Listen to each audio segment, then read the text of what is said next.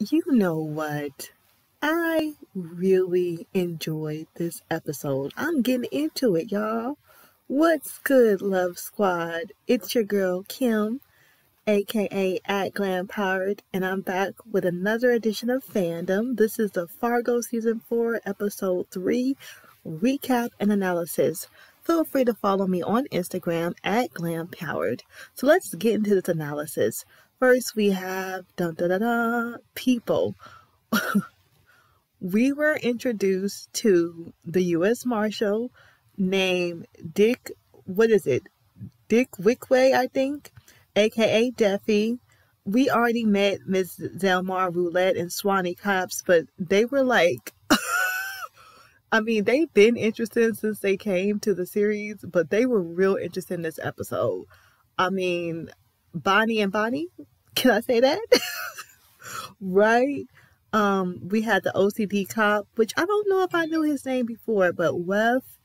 I didn't know Miss Roulette's Eltharita's mama name. We got a sense of her. She put on a good show in this episode. So Mr. Brell Roulette, and Thurman, Eltharita's daddy. I didn't know his name either. He is so sweet. I call him the flower child, right? There was a lot going on. This episode, Thurman was the flower child and the pie holder, okay?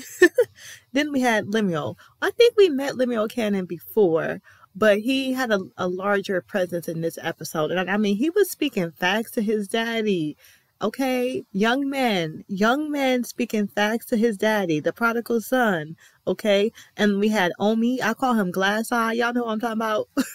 On the Cannon Squad, okay? I was like, he's just interesting.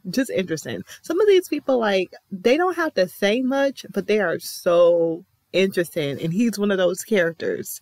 Okay. So those were the people. Let's get into the context. All right. So we start with the U.S. Marshals retracing their steps of the jailbirds. That's going to be Swanee and Zelmar. Okay. We pan in on the lead marshal, which we now know as Deffy, right? He's a character. You know when you look at him that he's about to be a character. Totally getting Tarantino vibes from this episode, but it started with him. I was like, you know what this reminds me of? Okay, where is Kill Bill? Because we need to kill Bill. Okay, we need to kill him. Okay, for real. I was like, where is he? I was like, if Tarantino was gonna make a series, it's gonna have to be this season, because the characters are just quirky in that way. We find out, that it's U.S. Marshal Dick Wickware, and he's a Mormon priest. Very interesting. And I don't know much about Mormons. I did not know that they had kill orders out on them during this time in the state of Missouri. That was interesting. And then the OCD cop is tasked with assisting the U.S. Marshal, and we're caught up to the point where they bust down the door of the mortuary in the previous episode, right? And like I said, Debrelle Roulette, I call her Miss Roulette now, or Mrs., because she is married.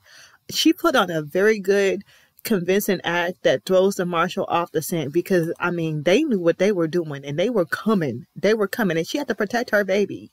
So yes, and her family. And then, the fathers fight. They do fight. But the father's right hand meets Dr. Senator at a cafe to discuss the slaughterhouses, which were promised to them. And Dr. Senator lets him know that they'll be keeping them, more or less. You know how he got to have a story for everything. He's like, nah, we keeping them. And then we have Nurse Ratchet, who puts on an act and lands herself another job at Dr. Harvard's hospital. I was wondering how her and Justo were going to reconnect. Well, now we know, okay? She runs into who else but Justo while he's plotting his revenge, okay? Later on, Cannon is at his place of business, the numbers situation and whatever else they got going on. And Zelmar and Swanee are scoping out that place because they getting ready to handle theirs. Okay, he doing his business, they are doing theirs. Meanwhile, Joseph's brother puts a hit on Candace's oldest son, Lemuel, because of the slaughterhouse situation. I freaking loved his character. I don't know the actor's name, but I saw a picture of him out of character, and oh my God, he just seems like a fly dude. I was just like, ooh, he seems completely different in his regular picture from this. I'm like, he's really acting the hell up out of his character, y'all. Y'all don't know. So anyways, that happens, right?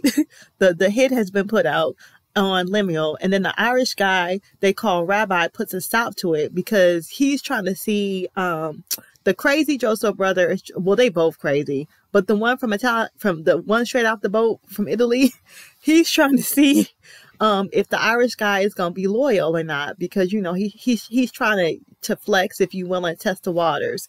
And he puts a stop to it because he has been through this. He has been traded. He was traded twice. We see that. We see that in episode 1, but we get more of the backstory and stuff in this episode. And he's just like, nah, like, why are you trying? What are you doing? What are you doing? So he puts a stop to it. Swanee eats that poison pie that Nurse Ratched had left on the porch from before. And, I mean, they proceeded to rob Cannon's place of business, vomit, flatulence, and all. We know what she put in that pie. We already discussed this. So I was like, who's gonna eat this pie? I was waiting. I was waiting. The little comedic element to this show, because if you think about it, this it's not that funny, but they have this element there at the same time, and it works. It just works. It's functional. It works. So then we have, I mean, that's more or less what happens, right? And then of course, you know, after the hit is put out, obviously Cannon is concerned about the deal that was made and the exchange of the sons, and you know, whether or not his son is gonna be safe and how they gonna like handle theirs moving forward, because all this stuff is happening. He got a hit on his place of business, and somebody put a hit out on his son, and they're like trying to put together those puzzle pieces. So we end with that, right? Just that understandable, like, you know, what are we gonna do next? How are we gonna flex back? So that's that. Now let's get into the concepts. I have a couple of them here. First of all, that's a Mrs. Roulette. Helping family when you know they trouble. Ooh, I keep seeing this theme. I'm watching Tehran on Apple TV, and this theme is being explored there. You know your sister, niece, auntie, cousin, brother, whoever, you know they trouble, but you help them anyways. Why? Because they family. Yikes. I mean, they come busting down the mortuary's doors and going through the going in the what is that, the morgue, looking at the dead bodies. I mean, it's just a mess. Oh my God. And really, I mean, this family has enough going on, being a biracial family. They don't need that extra heat on them. So that was going on. And then the other thing, ooh, I hate this. Tell me how y'all feel about this. This makes me feel away. I'm low-key getting a visual of me scratching my fingernails against the wall. I hate it when people order food they don't eat. We see that all the time in movies and series. Dr. Senator did this at the beginning of the episode when he was talking with the father's right-hand man about the whole slaughterhouse. He ordered a whole plate of flapjacks. He ate like 2 plates and put his money he ate like 2 bites, put his money, his little coins, because back then you could use coins to pay for stuff. You can't do that now. He put his coins on the table and walked away for dramatic effect. Wasted all that food. I take issue with that. I know it's not real, but God, I be hating that. I hate that. Eat your food or take it with you. How do y'all feel about food being left behind? Let me know in the comments. And then we have the favorite scene. Okay, my favorite scene, definitely. I mean, the tension was real. I had a couple, but it was when the marshals in the house and Swanee and Roulette are pointing a gun at his back, right? Like they ready, shotgun aimed, loaded, and ready. Okay, and then again when Swanee eats the poison pie, because I'm just waiting for her insides to erupt. I'm waiting for her insides to become her outsides. I was just like, oh my God. And they had them stacked up in a hearse because what's his name again? Thurman had to seek them out the house because he knew that they was being watched, and Swanee was on top of Zelmar, and I was just like waiting for her to vomit in her face. I was just like, oh God, this is despicable. Like the tension, they built it up. All right.